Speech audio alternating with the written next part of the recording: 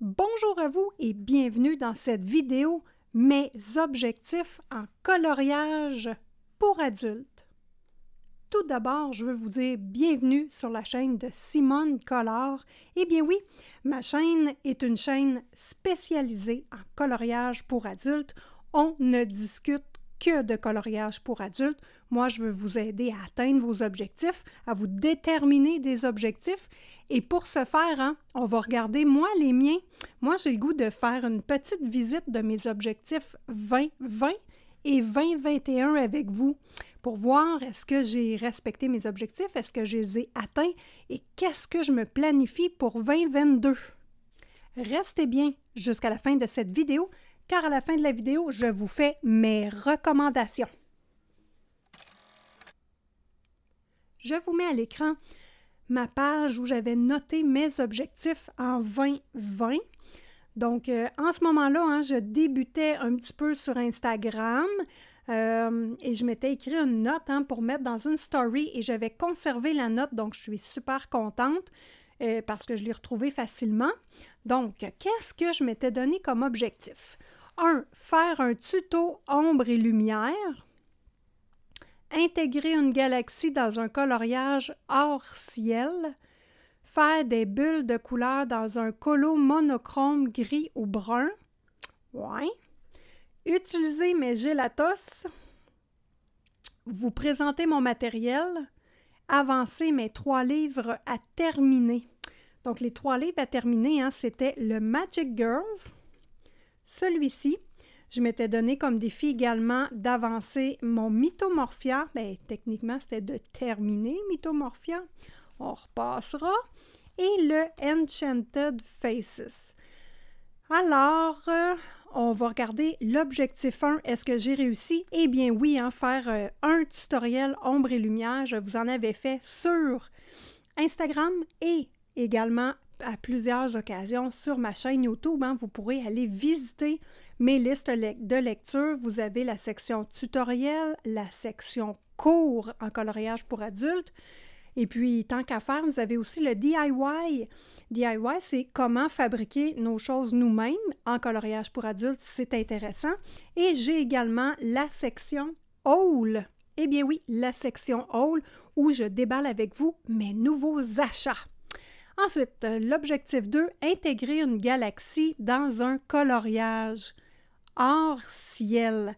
Donc ça, je n'ai pas réussi. Bon, comme exemple, il y a une belle poupée et nous décidons de faire sa robe en format galaxie. Donc ça, c'est super intéressant. Je ne l'ai pas fait. Ensuite, faire des bulles de couleur dans un coloriage monochrome gris ou brun.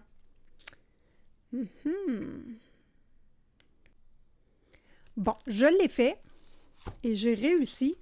On va juste enlever le gris ou brun, puis on va faire noir. Ça va faire pareil. C'est dans celui-ci. Voilà. Bon, monochrome, on va l'oublier aussi. Fait que finalement, je n'ai pas réussi l'objectif.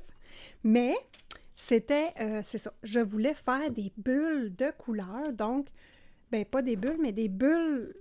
Non, ça peut faire des bulles de couleur dans un colo monochrome. Bon, OK, j'ai réussi parce qu'il y a du gris, il y a du bleu, puis il y a du noir. Fait qu'on va dire que c'est monochrome. Donc, j'ai réussi. J'ai fait ce coloriage-là et je suis très, très contente. J'aimerais ça l'amener en rattrapage. J'aime pas la façon dont j'ai terminé ici la brume autour des bulles. Mais bon, je suis contente. Je l'ai fait. Ensuite, utiliser mes gélatos. Eh bien oui, ça aussi j'ai réussi avec grande difficulté. Allez-vous me dire? Gélatos, on va aller voir dans le... Là, je fouille en même temps. Thomas Kincaid. Il est où lui? Thomas Kincaid, c'est un coloriage que j'ai exécuté au mois de octobre-novembre. Le château de Disney, j'ai réussi à apprivoiser un peu les gélatos et je viens de le faire. Puis ça, c'est des objectifs de 2020. Let's go, girls! OK. Lui également. J'ai utilisé les gélatos. Pardon. j'ai utilisé les gélatos et j'ai encore de la difficulté. Moi, je les aquarelle, les gélatos, et il y a une abonnée qui m'a dit qu'elle les utilise secs. Bon, on va mettre ça en objectif 2022, c'est intéressant. Je vais reporter 2022, je vais reporter, intégrer une galaxie dans un coloriel hors ciel. Je veux le faire. Je veux le faire. Moi, quand j'écris des objectifs, c'est parce que je veux les atteindre. Je suis quelqu'un qui aime la performance, qui aime s'améliorer et se mettre des défis. Donc, moi, je trouve ça intéressant. Je prends une gorgée de café. Café très barbouillé, avec de la cannelle. C'est Noël. Hein, pour bien finir l'année, moi, je reste avec mes bonnes habitudes. Ensuite, vous présentez mon matériel. Eh bien, oui, je l'ai fait dans le Room Tour. La vidéo Room Tour, voyons, Seigneur. Dans la vidéo Room Tour, sur la chaîne de Simone Colore, je vous ai présenté essentiellement mon bureau, mon organisation, la façon dont je tourne mes vidéos et mon matériel de tournage et vite de coloriage. Et la dernière objectif, hein, avancer mes 3 livres à terminer. Donc, bon, 3 livres à terminer, on va regarder. Hey, je m'étais fait des objectifs en 2019, je pense. Je suis pas sûre. Je suis pas sûre. Donc, OK, on va regarder le Magic Girls. Magic Girls, j'ai avancé beaucoup. On va tourner les pages de ce livre-là. C'est un livre qui faisait partie, je vous le mets d'ailleurs les informations juste ici à l'écran, d'un livre à finir avec les colo-copines sur Instagram. Donc, j'avais trouvé ça très intéressant. J'avais acheté le livre et ça avance quand même bien. Donc, on va essayer de compter les pages. Il y en arrache. Bon. Je vais prendre des notes pour voir combien il reste de coloriage à terminer dedans. Magic Girls. J'en ai un de pas fait. 2.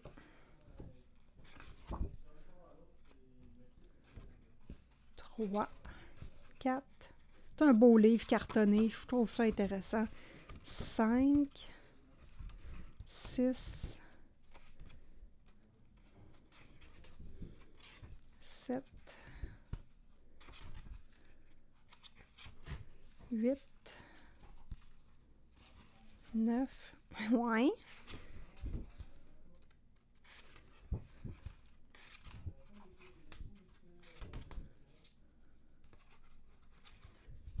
Ah, ben 9! Ah, avec lui, là. Oh, je ne le compterai pas, là, mais d'habitude, je l'ai fait tout le temps. Fait que 9 pages à terminer. Et je ne sais pas, dites-moi ça en commentaire, les amis. Quand que mon livre, je travaille fort dedans et qui achève, hein, que j'ai quasiment fini de le terminer, ma tranche s'en vient tout le temps brisée. On voit que le livre a du millage. Vous voyez ici, là, ça commence à décoller. Donc, dites-moi ça ici, là, la couverture est presque décollée. Donc, dites-moi ça en commentaire si vous vivez la même difficulté que moi. Le Mythomorphia. Oh là là! Combien qu'il m'en reste à terminer dans le Mythomorphia? Ça va être le fun. En même temps, on regarde mes coloriages terminés en même temps hein, dans ces livres-là. Donc là, on compte. Et lui, il est quand même bon. La tranche va bien. J'ai travaillé fort. Hein? Donc, 1, 2.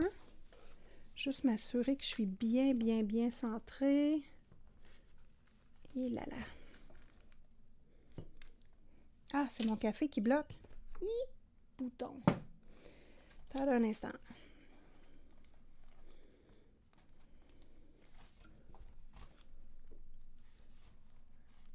OK, ça, c'est pas pire.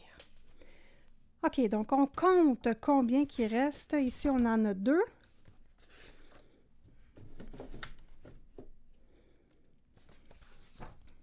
3, 4, 5, 6, 7, 8, 9, 10, 11, 12, 13, 14, 15, 16, 17, 18,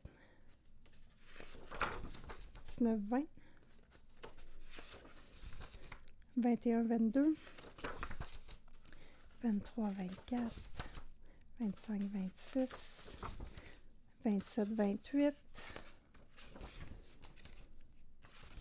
29, 30, 31, 32, 33, 34,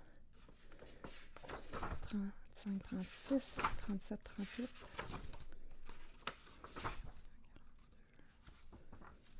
42, 43, 44, 45, 46, 47, 48, 49, 50, 51, 52, 53, 54, 55, 56, 57, 58, 59, 60, 61, ça va mal, hein? 62, 63, 64, 65, 65. Petite chose intéressante qu'une abonnée m'a dit, les petites imagettes de fin, tous les livres qui ont les imagettes de fin, vous pouvez les utiliser pour préparer vos couleurs et faire des tests. Donc, au lieu de garder ces pages-là à ne rien faire, bien, vous pouvez les utiliser pour préparer vos couleurs dans votre coloriage. Le mythomorphia, je vais le surveiller. Moi, j'ai l'édition Plume, elle me convient très bien. Je vais le surveiller parce que je veux avoir une deuxième copie. C'est mon livre favori d'entre tous, ou presque.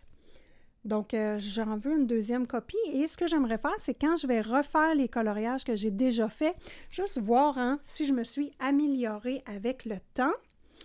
Enchanted Faces. Bon, lui, on va l'enlever, il n'y avait pas rapport. Alors, Enchanted Faces, c'est aussi un livre avec, ben, que je voulais finir, hein, finalement.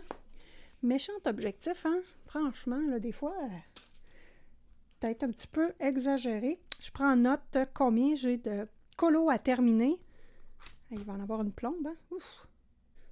On y va et ça va nous permettre hein, de voir les colos que j'ai faits. Donc, encore la même chose, on peut utiliser ces petites imagettes pour positionner des couleurs. C'est intéressant. Donc, on part. Hey, ça va bien. 1, 2, 3, 4, 5, 6, 7, 8, 9, 10,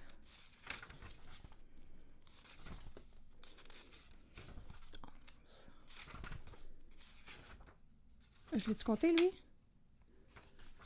12, 13, 14, 15, 16, 17, 18. Oh, qui est beau. Oh. Ça, là, j'aime tellement les couleurs de ça. Oh. Pardon, 18, 19, 20, 21, 22. C'est pas si pire, c'est pas si pire. 23, 24, 25, 26, 27, 28, 29, 30, 31, 32, 32! Ben, c'est pas si pire, c'est pas si pire. C'est vraiment le mythomorphia, le pire des coquins. Ça, c'était mon objectif en 2019, de terminer un livre de coloriage. Je ne retrouve pas mes objectifs 2019, mais au moins, je m'étais donné comme de finir un livre. Mystique Misfit, vraiment pas un gros livre. Comment il y a d'illustrations? 24 illustrations là-dedans, hein? C'est vraiment pas long. Très intéressant à comparer de lui, que c'est 50, hein? C'est la moitié de moins. On va le tourner rapidement. J'ai dû le recoller, hein? Recoller la tranche quand j'ai eu fini, parce que le livre avait mangé de la misère. Hein? Donc, petit livre, pocket size, très intéressant pour essayer des matériaux, essayer des mix de couleurs. Ici, je m'étais rendu compte que je n'aimais pas quand les couleurs des cheveux n'étaient pas reportées dans le visage, j'aimais pas ça, hein? Puis on voit que c'est moins intéressant également. Ici, j'avais modifié le visage pour un challenge. Lui, j'avais pris mes couleurs favorites. Lui, j'avais testé l'aquarelle dans le fond avec aucune protection de papier, avec mes petits tombeaux. Ici, j'avais essayé des feutres surligneurs, hein, avec des stylos gel. Très bel effet. Ici, je voulais juste la rendre super triste. Lui, ben, je commençais à faire les cristaux. Donc là, je me suis pratiquée à travailler sur les cristaux. Lui, ben, j'aime les chats. Fait que j'aimais juste faire les chats. Lui, c'était un défi de faire les cheveux la moitié rose, la moitié orange. Et je trouvais que ce coloriage-là était extrêmement adapté. Lui, j'ai voulu faire un effet escargot métallique totalement manqué, mais je le trouve beau pareil. Lui, je le trouvais super triste et j'ai voulu faire un test de fondu au feutre à alcool dans le fond. Donc, c'est facile de faire des tests quand c'est des petits livres. Lui, je ne l'aimais pas et c'est pour un défi de palette de couleurs que j'ai réussi à le faire. Ben, celle-ci, j'aurais mieux aimé rouge et bleu, mais bon. Ici, c'est un test pour faire les fonds. Donc, j'ai pris des stylos gel et j'ai juste tourbillonné tout le tour du fond et j'aime beaucoup l'effet. Ici, ce sont mes deux couleurs préférées, hein, le rose et le bleu pâle. C'est magnifique. Ici, je commençais à faire l'effet lumineux avec la réflexion lumineuse et les ombres auxquelles elles sont rattachées. Les serpents, je n'aimais pas ça. Alors, j'ai utilisé encore là un défi palette de couleurs pour réaliser le coloriage. Ici, j'ai fait un effet aurore boréale complètement manqué. Ici, je me suis repratiquée à faire les cristaux. Et là, moi, je ne me laisse pas aller. Aurore boréale, j'ai réessayé de faire le truc. J'ai eu encore de la misère et ce n'est pas réussi à mon goût, mais c'est pas grave. J'ai plein de souvenirs dans ce livre-là et je l'adore. OK, je remets la photo des objectifs et on regarde si j'ai réussi pas si pire à faire mes objectifs. Donc, moi, il y en a juste un que je n'ai pas réussi à faire comme objectif. Intégrer une galaxie dans un colo en dehors du ciel. Donc ici, je l'avais faite, mais ben, dans le fond, je l'ai faite là, ouais. C'est en dehors du ciel quand même. Bon, c'est ça, je l'avais faite dans lui. Et est-ce que je l'ai refait dans lui? Ouais, j'ai fait l'aurore boréale qui était reportée à l'intérieur. Ben crème! L'objectif est réussi parce que je l'ai fait là. Mais bon, c'est peut-être pas autant que je voudrais. Ben écoutez, j'ai tout réussi les objectifs de cette année-là, donc je suis super contente. Puis dans le fond, mon objectif numéro 6, c'était vraiment d'avancer mes 3 livres à terminer, c'était pas des terminés. Donc je suis quand même contente, hein? Je m'étais donné un lousse un petit peu. On passe à mes objectifs 2021. Donc, les objectifs de l'année qui vient juste ou qui va être sur le point de se terminer. Donc là, j'avais écrit « Avancer mes livres à finir ». Ben, crème, j'en ai rajouté un, Jasmine Beckett-Griffith, on va regarder ça. Ensuite, intégrer une galaxie dans un colo non-ciel. OK, je l'avais reporté parce qu'il n'avait pas été réussi. Objectif 3, utiliser de la pastel à l'huile plus du Mod Podge. L'objectif 4, amadouer les paillettes. Objectif 5, utiliser la couleur brune. 6, faire un fond parchemine. Qu'est-ce que j'ai cru là? En tout cas, parchemine vieilli, super beau.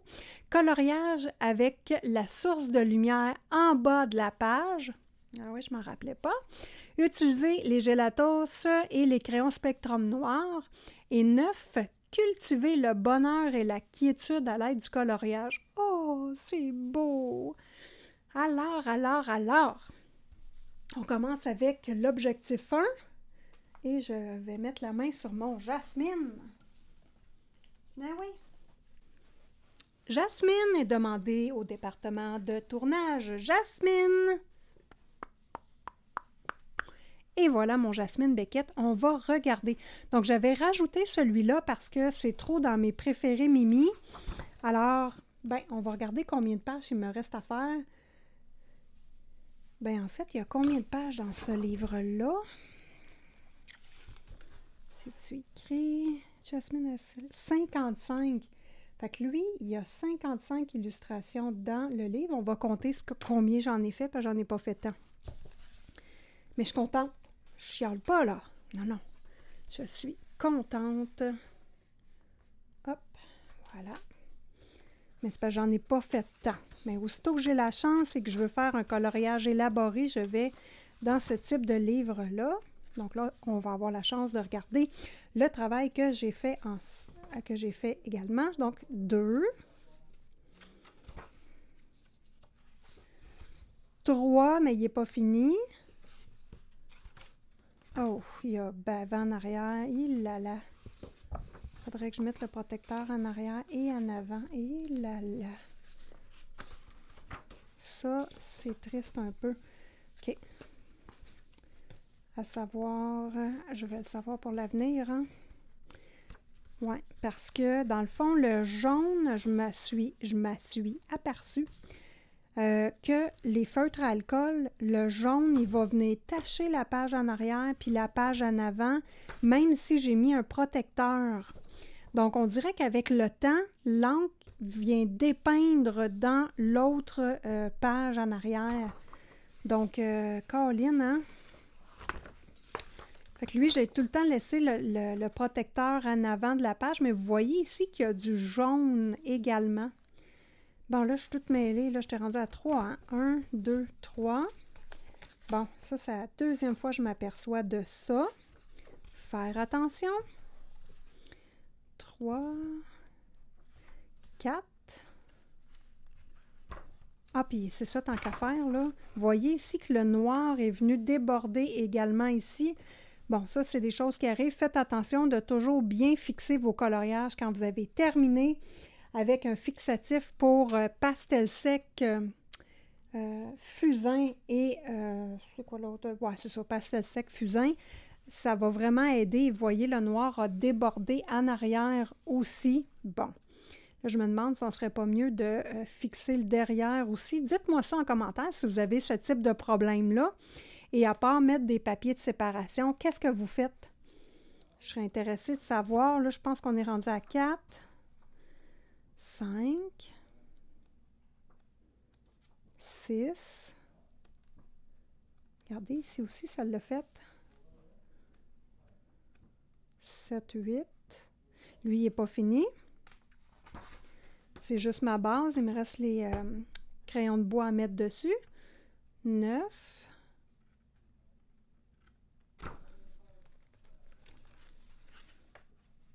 10, il n'est pas fini lui non plus, hein? Il fait partie des exercices et de la pratique qu'on va faire ensemble. 10, 11, 12, 13, 13. Alors, il me reste 42 coloriages à faire. Ben oui, super, on lâche pas, on lâche pas. Intégrer une galaxie dans un colo non ciel. Donc, je l'ai réussi celui-là parce que, comme je vous ai montré dans la petite bulle, là, je l'ai réussi. Ensuite, utiliser la pastel à l'huile plus le mode podge. Donc, ça, c'est réussi parce que je l'ai fait dans quelques coloriages. Bon, le mode podge, on va passer. Là, moi, j'utilise un fixatif à l'huile. C'est ce que j'essaie.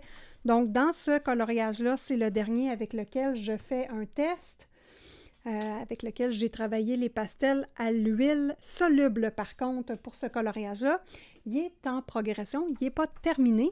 Amadouer les paillettes. Eh bien, là, ça, j'ai réussi. Je les ai tellement amadoués que je les ai adoptés. Et je les ai adoptés pas juste un peu, hein?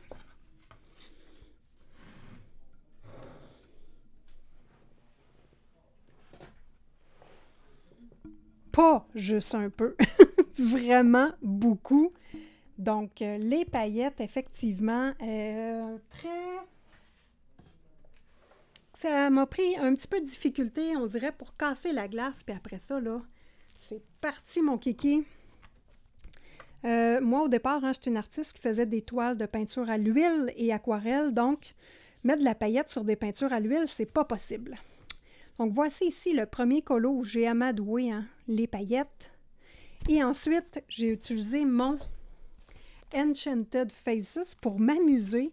Encore là, celui-ci, j'ai fait un rattrapage dessus parce que j'avais pas mis assez de paillettes. Celui-ci, j'en avais mis juste dans les ailes. Donc là, hein, je m'amuse. Les paillettes, les stylos gel, j'en ai tout. Ah oui, j'en ai mis ici dans mon coquillage. Ça, c'est de la colle nacrée.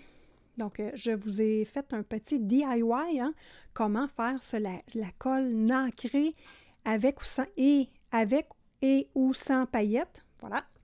Donc, vous avez 2 vidéos DIY de fait sur les colles à paillettes et je vous en prépare un 3e. Parce que finalement, moi, j'aime ça au bout.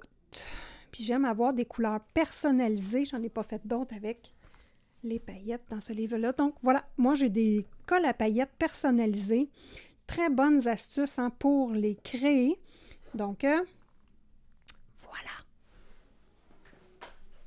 Les créer... Oui. Comment les créer gratuitement.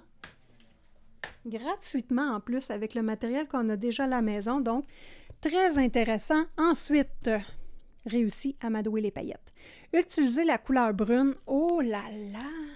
Là là là là là là! Ben oui!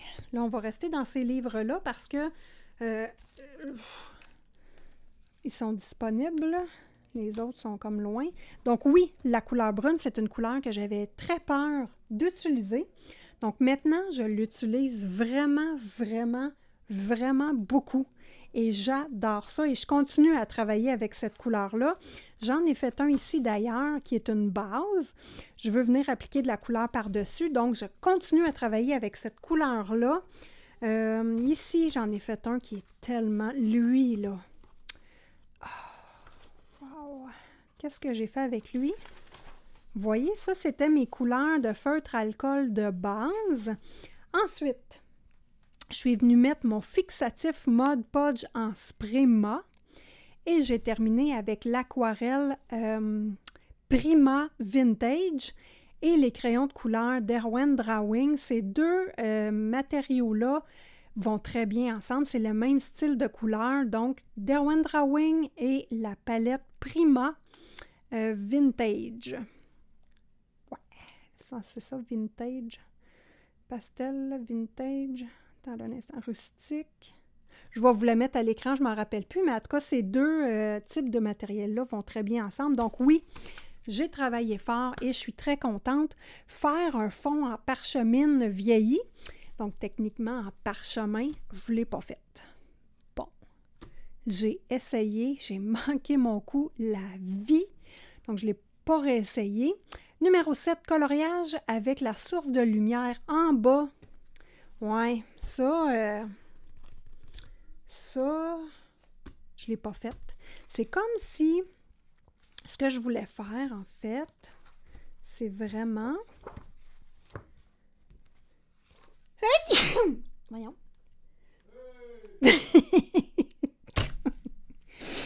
Bon, je m'excuse.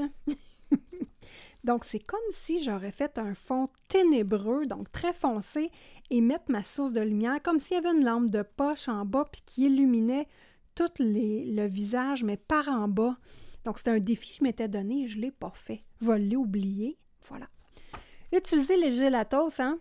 Oui, j'ai réussi.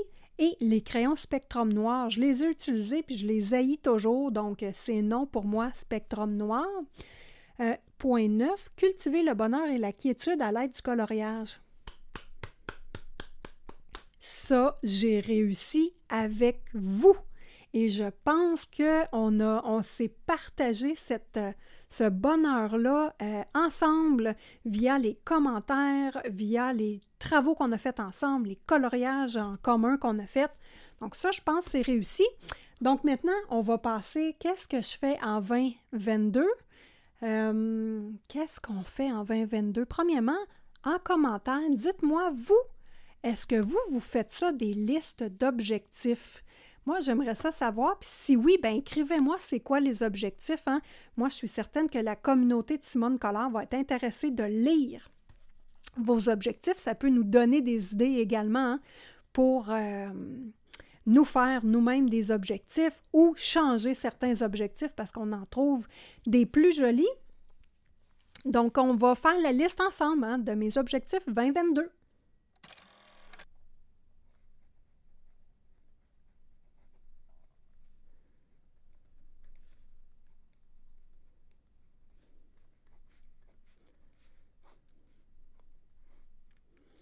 Bon, objectif 2022. Donc, en 2020, j'avais 6 objectifs.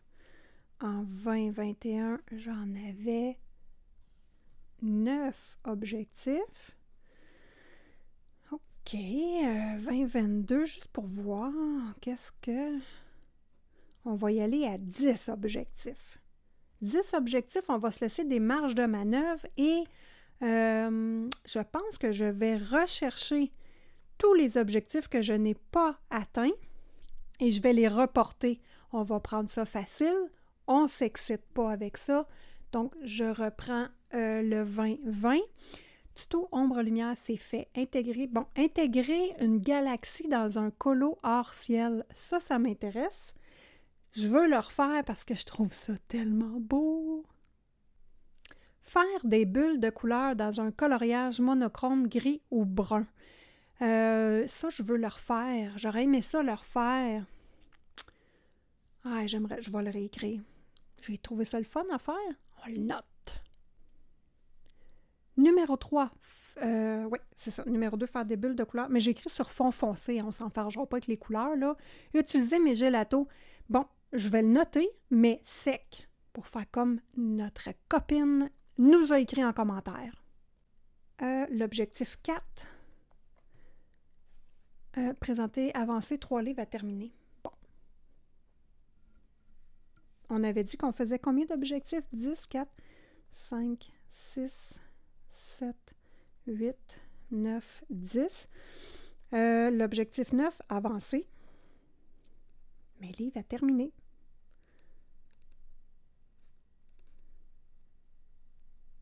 Les livres à terminer, est-ce que j'en mets plus? J'ai le Mythomorphia, le Magic Girls, le Enchanted Faces, puis le Jasmine Beckett. Ouais, je vais enlever le Jasmine Beckett, ça n'a pas de sens. Ça, c'est quasiment impossible. Le Mythomorphia, je veux le garder, ça fait 2 ans que je suis dessus. Magic Girl, ça, je me choque, là, puis je te finis ça d'une fin de semaine, hein? Mais j'aime pas ça me choquer, moi, j'aime ça prendre mon temps. Enchanted Faces, on le garde. Donc, seulement 3 livres, ça va déjà être bien. Ensuite, on relit. Avancer mes livres à finir. Intégrer une galaxie. Utiliser de la pastel à l'huile. Amadouer les paillettes. Et ça, c'est vraiment plus que réussi. Puis, grâce à Zazou en couleur d'ailleurs, qui m'a donné le goût de persévérer. Utiliser la couleur brune. Faire un fond parchemin vieilli. Ça, il faut que je le note. Faire un fond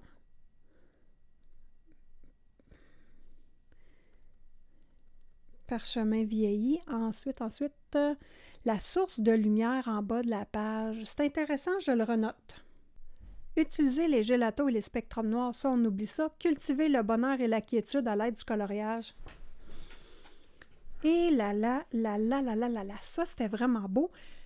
Qu'est-ce que je pourrais bien cultiver? La connaissance. La connaissance, l'amitié. Et on garde le bonheur. Grâce au coloriage. Voilà. Là, il manque 1, 2, 3 objectifs. Donc là, dans le fond, hein, si on ne reporte pas les objectifs, ça m'en donne juste 3 nouveaux. Moi, je trouve que c'est adéquat. Hein, c'est pas exagéré. Je réfléchis à ça, là. OK. J'ai trouvé 2 objectifs et la 3e, je ne suis pas sûre de le dire, là, je me questionne. Donc, premièrement, pour ma... en fait, c'est pas pour ma copine, mais c'est en lien avec ma copine Sévérine, avec laquelle j'ai communiqué souvent, et l'aquarelle. Donc, moi, ce que je veux pratiquer, c'est l'aquarelle et l'utiliser de façon plus diluée. Donc, que ce soit de l'aquarelle, de la pastel à l'huile aquarellée, peu importe. Je vous remonte ici, j'ai beaucoup de difficultés avec ça, moi, l'effet très pâle, discrète, délicate et douce sur le papier. Moi, je suis plus quelqu'un qui appose beaucoup de couleurs, des couleurs flashy et quand même agressives, là, on va se le dire, là, quelque chose de punché. Donc, pratiquer ça, je trouve ça beau quand je regarde les illustrations des coloristes, mais j'ai beaucoup de misère à le faire.